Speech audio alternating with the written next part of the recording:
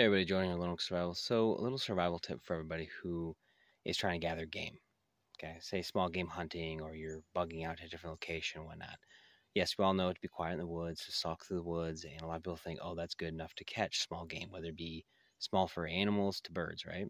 Not so. A lot of times what happens, you go in the woods because they live there, they know you're there, and what happens then is that they go quiet, they hide essentially from you, and then you're not going to really see anything. So the tip here, the trick to this whole thing, is to walk through the woods, stalking, obviously being quiet, to a pre-selected destination of your choosing, your hunting blind per se, or you happen upon a good situation where you have clear field of view around the surrounding area, and you sit down. It's going to take roughly 5 minutes to 30 minutes, somewhere around there, but you'll notice the animal activity will pick back up like regular, and they'll more than likely ignore you and continue on with their daily lives. So anyways, guys, that's just my tip today. Stay frosty, prep up. God bless.